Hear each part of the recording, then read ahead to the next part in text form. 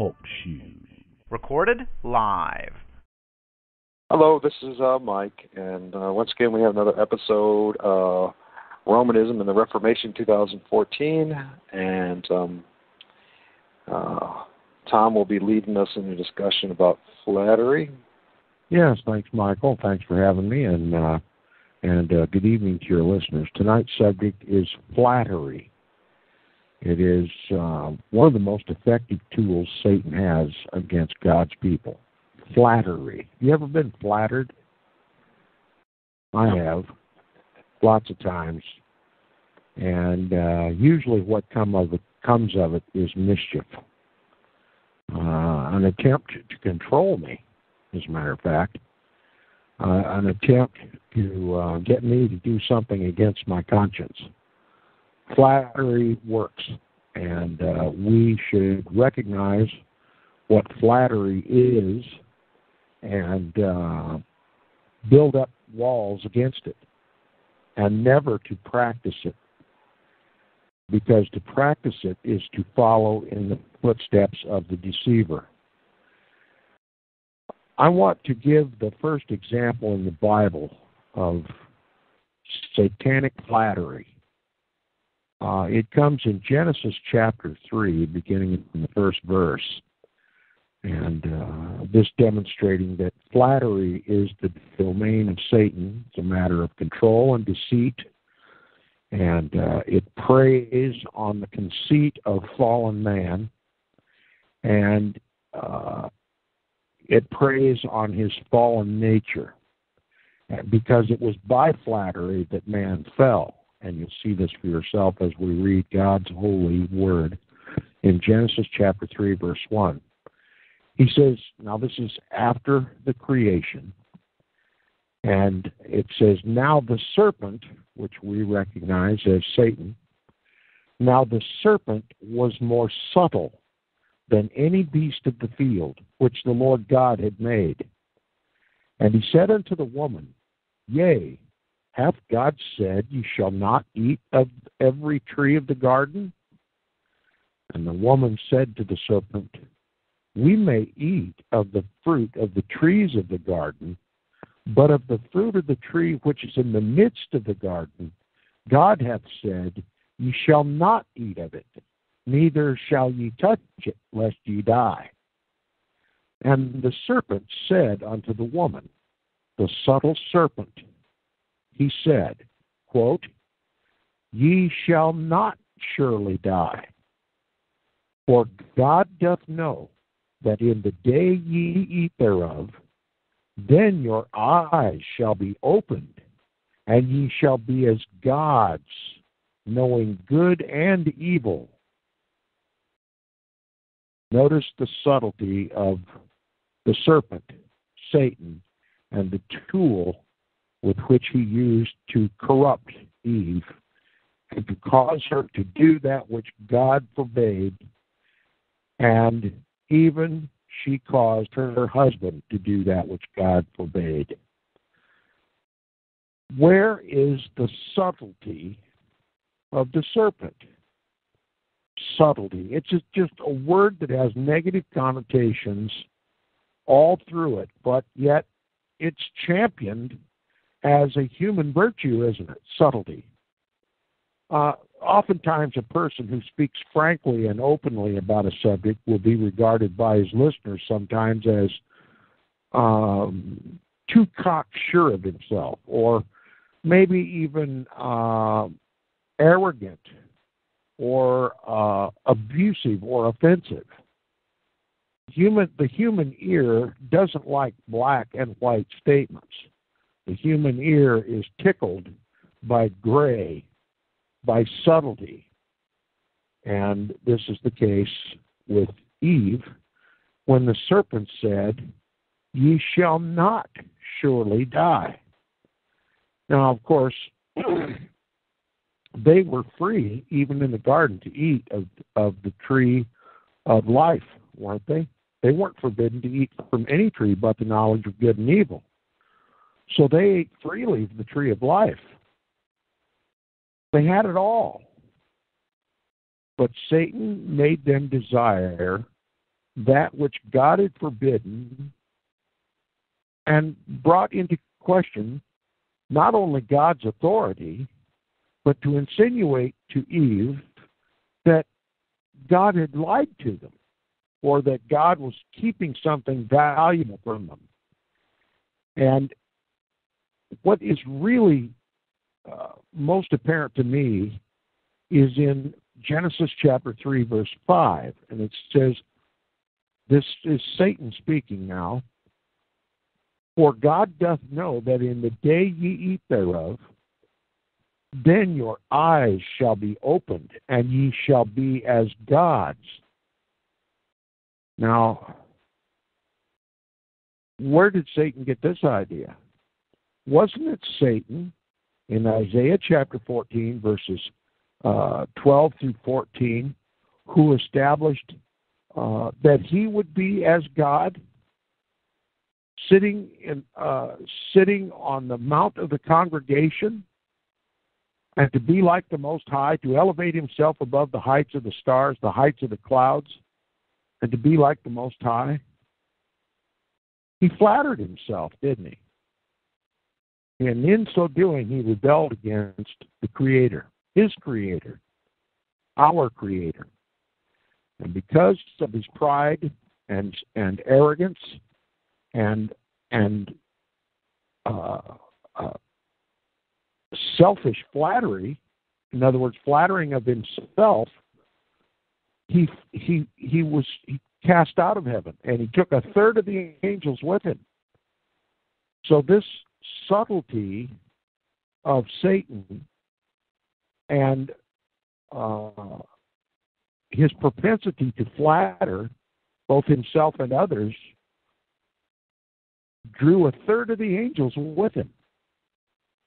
So we can see how effective this subtlety of flattery was. First, it caused Satan to fall himself, and then to draw a third of the angels with him. So one just naturally comes to the conclusion that of all the tools of Satan, flattery is the name of his game. It's his domain. Now, he says, if you eat of this tree, your eyes shall be opened, insinuating that they were blind, weren't they? I mean, here they had free access to the tree of life and to all the other trees in the garden, both to keep them and to eat the fruit of them. But Satan implied that until they eat of the forbidden tree, their eyes would not be opened. And at the time of the opening of their eyes, they would realize that they would be as gods. Well, they weren't gods. They were man and wife, weren't they? Created in God's image, free to eat of the tree of life. In other words, they were never to die. Adam and Eve were never to die, but they have life eternal. Until that time, no death had come into the kingdom, into the garden. But Satan flattered the woman, and notice who he chose to flatter. Not Adam, but Eve. And through Eve, he destroyed Adam. Adam was the ultimate target. And he promised them in so many words that if they ate of that forbidden tree, that they would be as gods. And so there went forth the temptation. It wasn't so much that the tree was desirable or the fruit of the tree was desirable, except, according to the Scripture, to make one wise. In other words, it was more wise, it would bring forth more wisdom to the man and his wife if they ate that tree than to partake of the wisdom of God and to obey his commandments. and to have complete and total and continual fellowship with God and to live forever. I mean, literally, from our perspective, Adam and Eve were already like gods, weren't they, with eternal life and a perfect harmony, walking hand in hand with their Creator. What more could you ask? And what is there to distinguish between Adam and his Maker at that point? None that I can see, except that one was the Creator and the other was the created. They were given a comfortable place to live with all of their needs met. Could freely come and go as they pleased, eating of all the trees of the garden, except one. And Satan, through flattery, achieved Adam and Eve's destruction. And each and every one of us have been inherited that same destruction. We don't live forever. We're mortal because of the fall and because of Satan's flattery. So Satan obtained the control of Adam and Eve through flattery. And he caused them to do that which they knew God forbid. And he used the weaker vessel, the woman, to achieve that destruction through flattery. I want to tell my listeners that any time flattery is used by someone against you, and by implication, I'm telling you that you should perceive flattery as a threat, not to be desired, but to be shunned. You'll find that the flatterer, once he has gained the upper hand over you through flattery, will always try to control you. Now look, if someone comes to you and flatters you, what are you most likely to do? To return that flattery, right? In other words, someone addresses you, "My, you look pretty today." Well, you don't look so bad yourself, do you? You know, see how it works? And so there's flattery comes with it an obligation to repay. And so the sin is shared then, automatically shared. And you may say something contrary to your observation or to your conviction, but yet you do what is suggested by the flattery in the first place to repay the flattery with flattery. And then an untruth is told. Flattery comes with it an obligation. You ever see the federal government come to you in one manner or another and say, "We want to help you.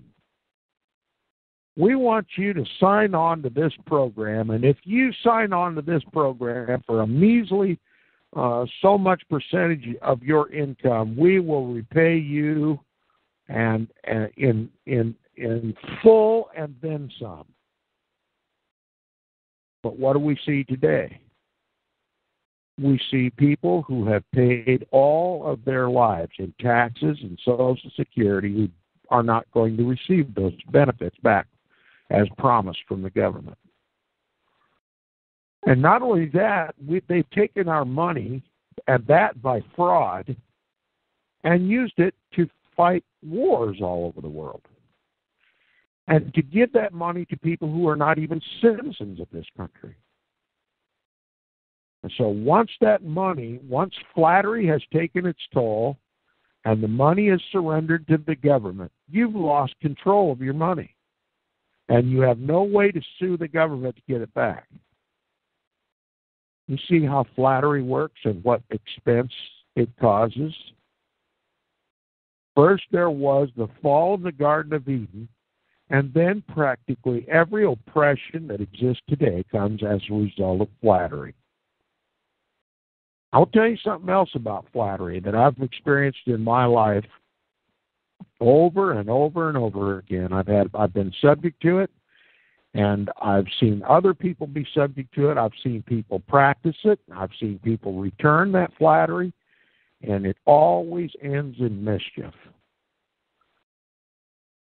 If a man will use flattery, if another human being will use flattery, you can automatically suspect that that person is trying to gain some level of control over you. And the more flattering that person is, the more power they're trying to gain over you. And they literally, in time, make slaves of you. And aren't we all slaves to our government?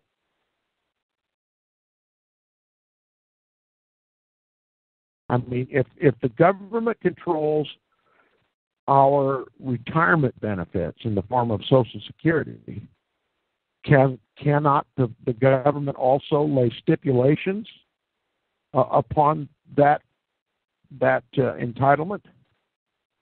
And what stipulations might the government levy against that entitlement? Could it be that they would force you to sign on to another particular government program, or vote a certain way, or make limitations upon other aspects of your life that you would not ordinarily lend to someone else? And that everybody says anytime you take government assistance, it comes with a catch. It comes with a hook. And likewise, Satan's subtlety. Satan said, "Ye shall not surely die. But in the day that you eat of the fruit herein, you shall be as gods. Your eyes will be opened, and you will be as gods, knowing good and evil." And yet they died, just like God told them. So it's not a characteristic of a God to die, is it? But when Adam and Eve rejected God's authority and voluntarily subjected themselves to Satan's authority through subtlety, they died against Satan's promise. They died spiritually and physically, when beforehand there was no death in the Garden of Eden. And every time we succumb to flattery, whether it comes from Satan, whether it comes from the beast, that is the civil government, we die. And subtlety and false promises associated and compounded with flattery is how we're drawn into this hook when God wanted us to be free.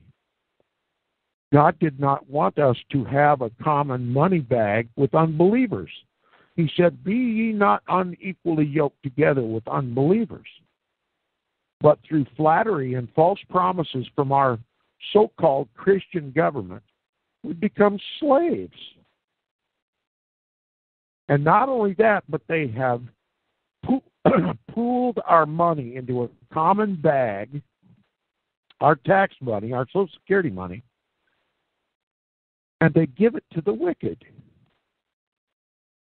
And that is why our society is destroyed morally and spiritually, is because the wicked now have the power. The government takes from the godly and gives to the wicked. It takes from the haves and gives to the have-nots. It's called the redistribution of wealth. But God calls it sin. And it's just like charities. Once you take your money and you give to a charity, you have absolutely no control over who gets the money.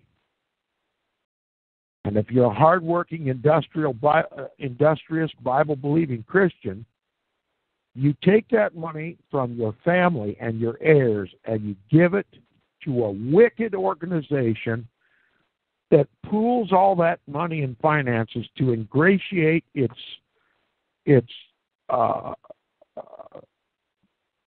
organizational structure, the people that run the charity, and then take what's left, what pitiful amount that is left, and they give it to the wicked. And that's why the whole world suffers morally. When in the history of Israel did God say to gather up a collection for the wicked? Never once. But our whole system is built on this, with false promises and flattery. Now that same person who will flatter you, thereby enslaving you or obliging you to return likewise, or to hook you into a debtor's position toward that person, is the same one who would issue you a reward or a bribe. Okay? Now you know why our court systems are corrupt, why our political system is corrupt. They love to flatter one another, don't they? Senator so-and-so, Congressman so-and-so, President so-and-so, Chief Justice so-and-so. And yet, they bribe one another. And they bring false accusation and false verdict against the righteous. So, I want to give you from the Scriptures some examples where the word flatteries and flattery is used. First, the word flatteries, plural. Flattery, plural. Flatteries. The first example, and there are three, comes from Daniel chapter 11, verse 21. And in his estate shall stand up a vile person, to whom they shall not give the honor of the kingdom, but he shall come in peaceably and obtain the kingdom by flatteries. A vile person who the people will not give honor to the kingdom, but he will still obtain the kingdom by flattery. Here's another example, Daniel chapter 11, verse 32. And such as do wickedly against the covenant shall he corrupt by flatteries. But the people that do know their God shall be strong and do exploits. In other words, they won't fall for the flatteries, will they? Let me read it again. And such as do wickedly against the covenant shall he corrupt by flatteries. But the people that do know their God shall be strong and do exploits. Another example, Daniel chapter 11, verse 34. Now when they shall fall, they shall be holpen with a little help, but many shall cleave to them with flatteries. Okay? Flatteries. Okay, let's try the word flattery, the singular form of the word. Let me bring them up here.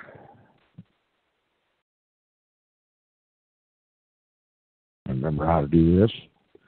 The first example we find in Job chapter 17, verse 5. He that speaketh flattery to his friends, even the eyes of his children shall fail. Let me read it again. He that speaketh flattery to his friends, even the eyes of his children shall fail. In other words, there's a curse that comes to one who speaks flatteries to gain an unfair or unholy advantage. to abuse the trust of his friends. God issues a curse. Even the eyes of his children shall fail. God hates flattery. It was Satan's tool. Here's another example. Proverbs chapter 6, verse 24. To keep thee from the evil woman, from the flattery of the tongue of a strange woman. The flattery of the tongue of a strange woman.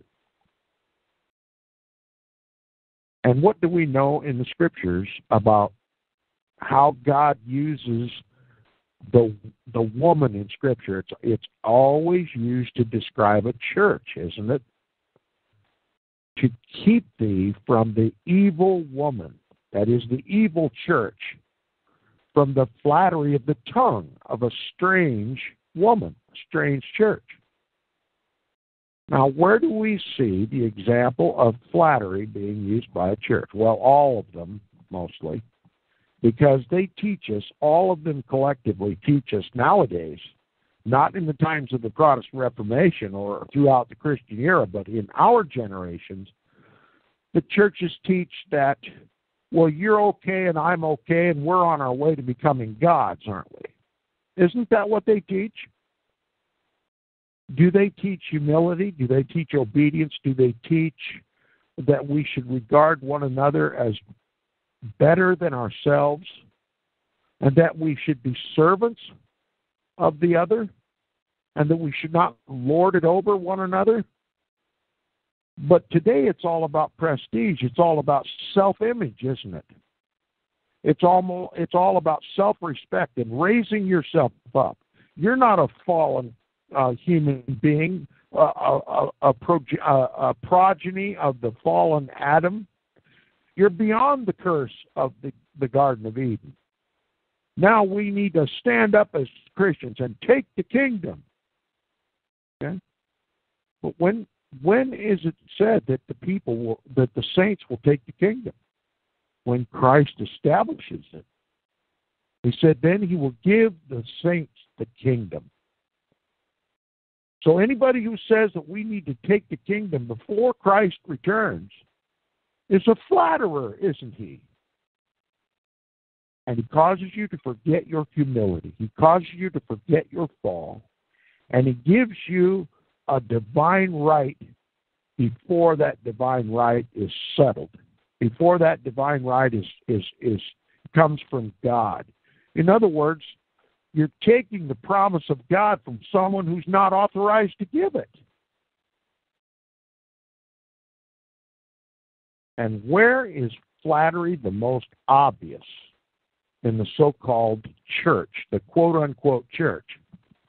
In other words, Satan, the flatterer, Satan, the deceiver, takes Christ up into a high mountain and shows him the temple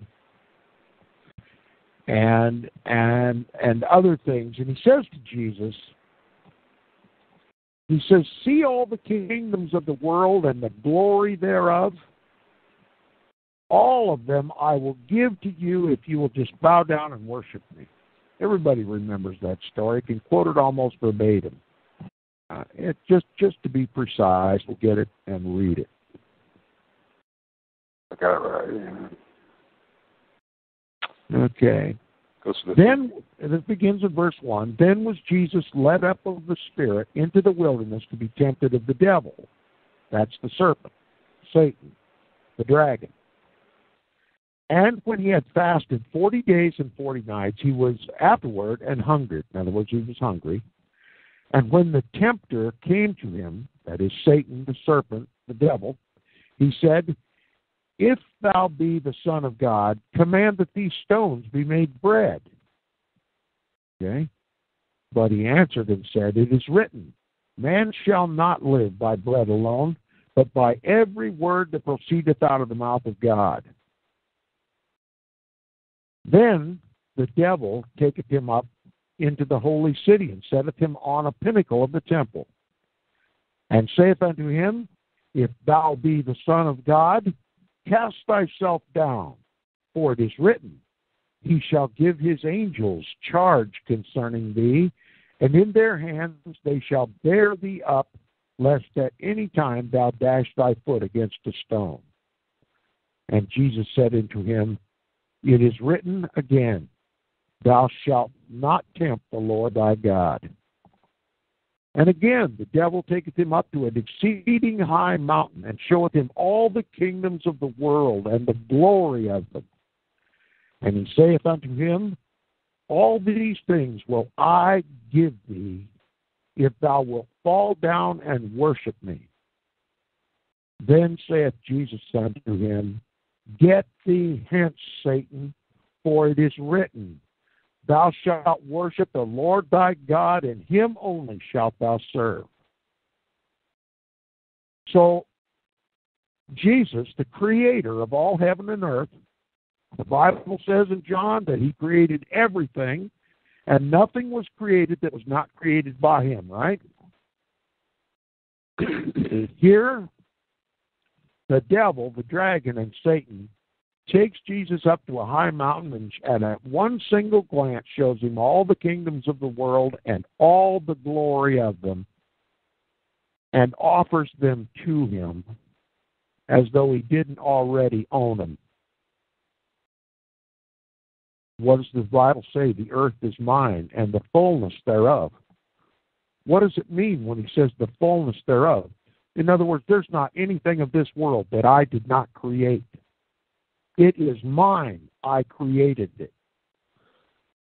And yet here's the devil trying to tempt the Creator with all the kingdoms of the world and the glory of them. Satan is in effect telling the Creator that he, Satan, the dragon, the deceiver, owns all the kingdoms of the world. And what does the Bible tell us? What does Daniel tell us about kings and kingdoms? He calls them the beast, doesn't he? First there were four beasts: the winged lion, the bear, the leopard, and then the wild beast, right? That was Medo-Persia, that was Babylon, Medo-Persia, Greece, and then Rome. So what kingdoms did Satan show Jesus? And the glory of them. Babylon, Medo-Persia, Greece, and Rome. He showed him the beast, the four beasts that Daniel predicted, prophesied about, and all of their glory. And he used flattery, saying, I will give all of these to you, all of these kingdoms, if you'll just bow down and worship me. That's all you got to do. There's the hook, right? But what does his father do? What did Jesus' father say? That he would be the heir of the earth. So here Satan is trying to take the place of his father and to flatter Jesus into taking his kingdoms early. When the Bible, and particularly Daniel chapter 7, says that when that fourth and final beast comes to its end, there would be a stone that was cut out of the mountain without hands that would strike that image in the feet, grind it to powder, and blow away with the wind. So Daniel clearly prophesied that Jesus, that stone that was cut out of the mountains without hands, would put an end to all earthly kingdoms. That's what Daniel prophesied by the word of God, that Jesus would inherit the earth and all earthly kingdoms would be destroyed. And knowing that Jesus refused, I want to interject this. I don't want to change the direction of the discussion, but look right here. Satan offering the kingdoms of this earth to Jesus is tantamount to offering Jesus the role of Antichrist in the world, to be Satan's vicar. And Jesus rejected that, knowing what his inheritance would be. But first he had to redeem mankind to God. Otherwise, there would be no subjects in the kingdom, because all of those who are not in his kingdom will be destroyed, won't they? So he went to the cross and died. In other words, he became the Christ, not the Antichrist. Satan offered him the position of Antichrist in the world to take his kingdoms now, as long as he would bow down and worship Satan. But instead, he was obedient to his Father, believing the promises of the Father, and he went to the cross to bear our sins and to fulfill his salvific role for mankind, and to establish his kingdom that will be established on this earth once Satan's kingdoms, the beasts, are all destroyed. Literally, in this Matthew chapter 4, we see Satan trying to make Christ the Antichrist. Does that make sense to you, Michael? Yeah, it does. Well, look, Satan rejected his offer. We all know that to be true. Satan took his place, his prophesied place, and bore our sins. He became sin for us and redeemed us to God. But Satan was left without a vicar, wasn't he? Who do you think he offered that vicarship to? Well, he said to someone else, didn't he? He said,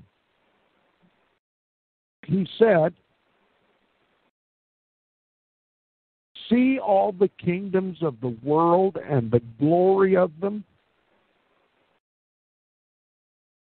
All these things will I give thee if thou wilt fall down and worship me. Who did he offer that to, Michael? Well, we know it today as the papacy. That's right. But, this interesting question, I don't mean to deviate too much, but is there, when you think about that, what happened with Christ, and then we have Simon Magus, who did Satan go to next? Do you know? You have any ideas, theories on that? Because eventually he went to the papacy after the pagan Roman Empire fell. I mean, did he go straight to the Caesars? I don't want to deviate too much, but... Well, I think it's clear from the Scripture that all the beasts that Daniel described, while they may have served the purposes of God in punishing Israel for their apostasies and abominations and idolatries and Babylonian worship, he used these beast kingdoms to punish Israel. Right. And they still exist today. That fourth and final beast is still in existence today and still controlling the world today. And what does it do? It punishes God's people. And then we're talking about Rome. Guilty of the blood of the saints and the martyrs of Jesus. Right. And it's Rome. Wow, it's amazing. It just passed from what the world believes it was the old pagan Roman Empire, and passed on to the Holy Roman Empire. Absolutely. Which the early Christians feared its coming, even prayed for the longevity of the Caesars, because they knew that when that pagan Roman Empire was destroyed, there would be an even worse tyrant upon the earth. There would be an even worse persecution of the true believers in Christ. And that's exactly what happened in history. That's exactly what happened in history. So there was one who did accept Satan's offer. See all the kingdoms of the world and the glory of them? All these things will I give thee if thou wilt fall down and worship me. And what does the papacy control? All the kingdoms of the world and the glory of them. You read examples of it before the program. It even controls the press. And I will remind the listeners that there were only prophesied by Daniel 4 Gentile kingdoms until Christ returns. The Babylonian, the Medo-Persian, the Grecian, and the Roman. Now, if anybody tells you that, the Roman Empire fell, well, then you have to say that Jesus destroyed it, because Daniel's vision clearly says that when Christ returns, he will destroy that image. Grind it to powder, and it'll blow away with the wind. And those 4 beast systems were represented by the head of gold, the shoulder and arms of silver, the thighs of bronze, and the iron legs and feet mixed with miry clay. And then the stone, which is cut out of the mountain, will strike that image in the feet. In other words, at the end of the 4th and final empire on the earth, the Roman Empire, and blow away with the wind. So if you say that the Roman Empire was destroyed, then Christ has come. And the papacy has latched right onto that. They say the pagan Roman Empire was the end of that 4th and final empire, and now Christ's kingdom has come, and his head is the Pope. It's absolutely amazing, Tom, when you think about it. I'm sorry to deviate a little bit from it, but when you look at the parallel story in the New Testament, there's God and his people, and then there's Satan and his people. Yep. And as clear as day, we're talking from the 4th chapter of Matthew all the way through Revelations, this Roman Empire, the Holy Roman Empire that we're under now, and what it's been up to. The papal Roman Empire, let's be perfectly, let's be perfect in our description so as not to confuse anybody. That which is called the Holy Roman Empire is really the papal Roman Empire. Yeah, and if anybody gets a chance, go back to last night's show on the bowls and the trumpets and the seals, and you're going to see that that's talking about the papal Roman Empire, the pagan and the papal Roman Empire, all the way through to the end.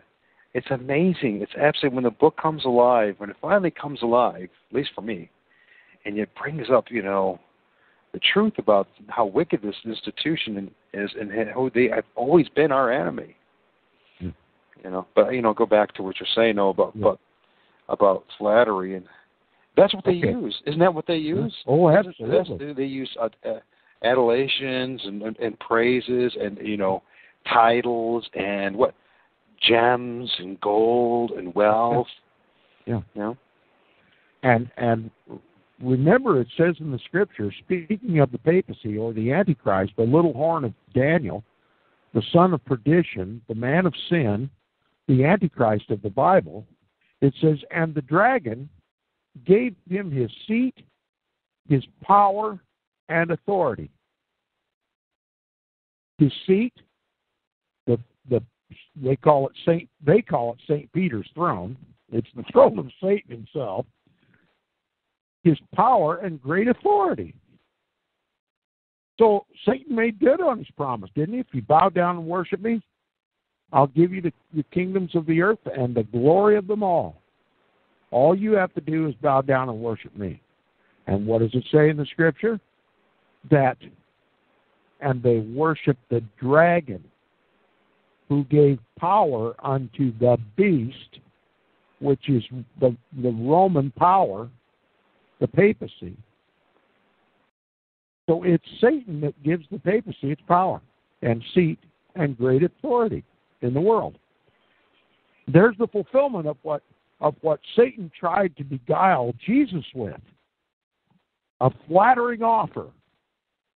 If you'll become my vicar and bow down and worship me, I'll give you all the kingdoms of the world and the glory of them. Well, Jesus had a better kingdom, didn't he? He didn't want an earthly kingdom. He wanted a heavenly kingdom. His Father offered him a heavenly kingdom, not an earthly one. Okay? So we see the great deceiver, the great flatterer, the great mischief maker, the dragon, Satan himself found another one who would take him up on his offer. And what is he? The head of all the governments of the world. And how did he become the one to crown and uncrown the kings of the earth? By flatteries.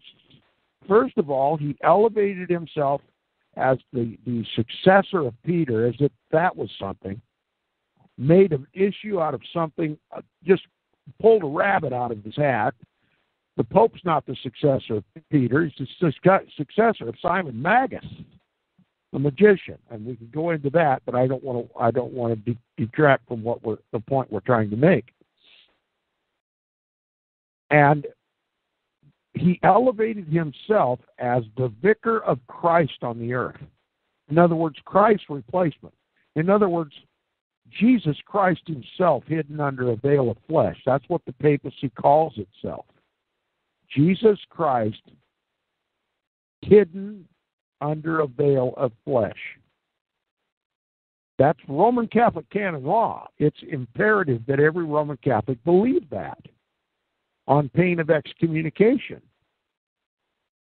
And so having once, through history, gradually elevated the papacy from just an equal among bishops to become bishop of bishops and Lord and King of the world, now the papacy has the power of Satan in his hand to flatter the kings of the earth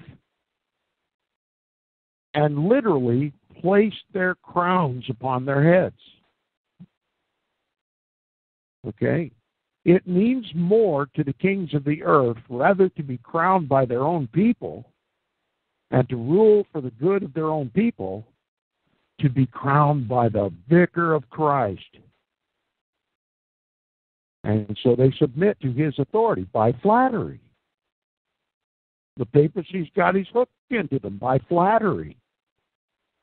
And the first example of the crowning of a Roman emperor was Charles the Great.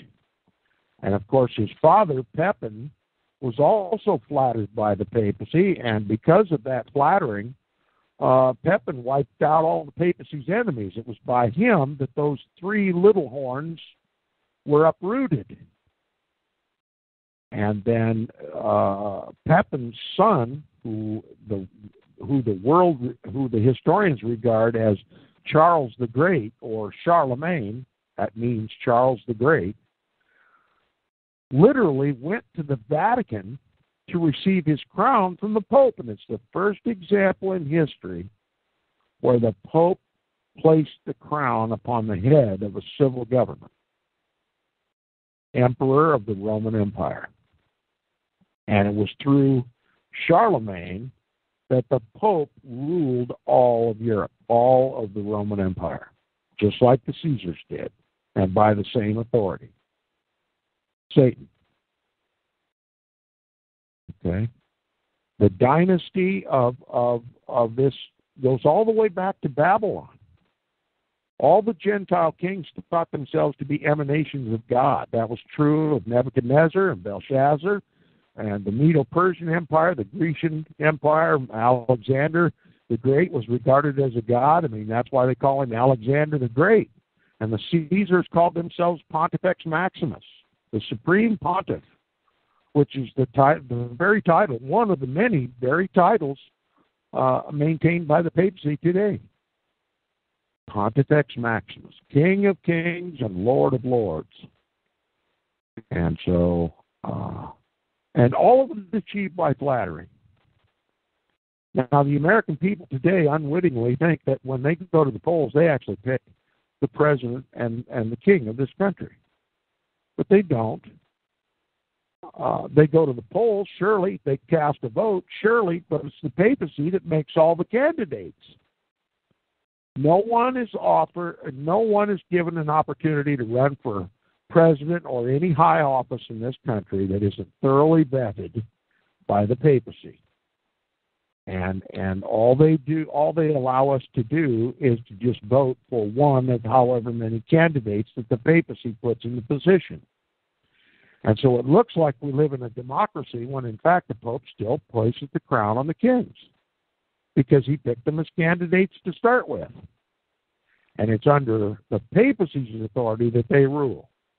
And we pretend that we have a constitution of the United States, but it's completely been overthrown if the papacy has anything to say about who can run for president of the United States of America. And it's the Council on Foreign Relations and other think tanks, Vatican think tanks in this country, that groom certain individuals for the candidacy of president. And so the papacy has his way. Even in this, they call it a democracy. It's not a democracy at all. It's a kingdom. You know, look, I've said it before. If the people had any power in the voting booth, they wouldn't allow us to do it, would they? I mean, we're losing all of our rights. The president seems to be controlled by a power outside the country. And the controlling authority of the presidency has outstripped the bounds of the Constitution. He now rules more like a king than as an elected president. And that's because he is a king. In the eyes of the papacy, he is a king. He's been crowned by the papacy, and he owes his allegiance to the papacy. He owes his obedience to the papacy, and he rules at the papacy's behest.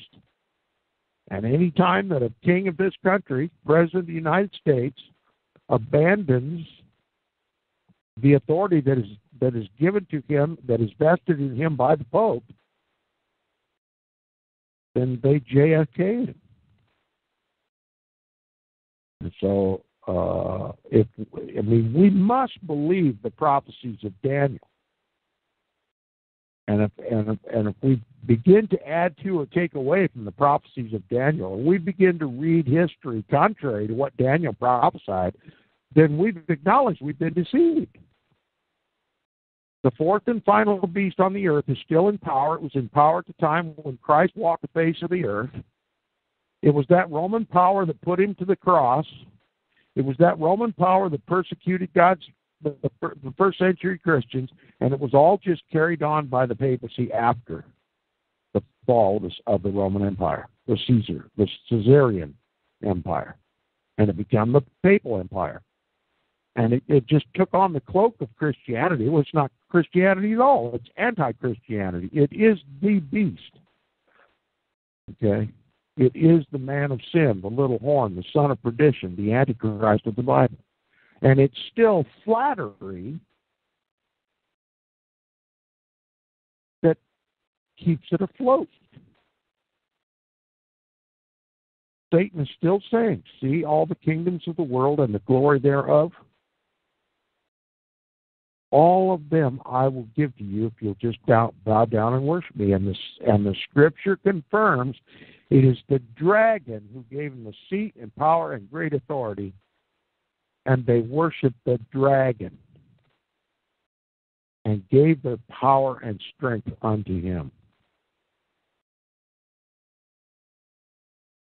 So now people will say, Tom, your discussion of flattery has really attacked my patriotism. Let me ask you something. Of what kingdom do you belong? To what kingdom do you belong?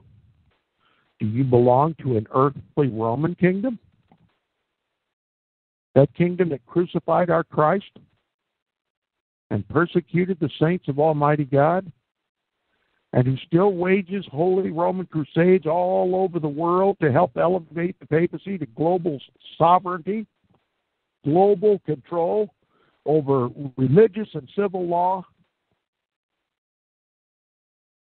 Or do you have another king and another kingdom wherein dwelleth righteousness?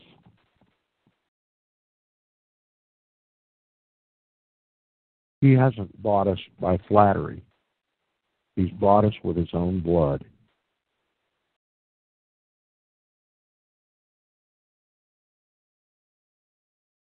He doesn't come to us and say, let me help you. He comes to us and says, I died for you. no flattery, only mercy.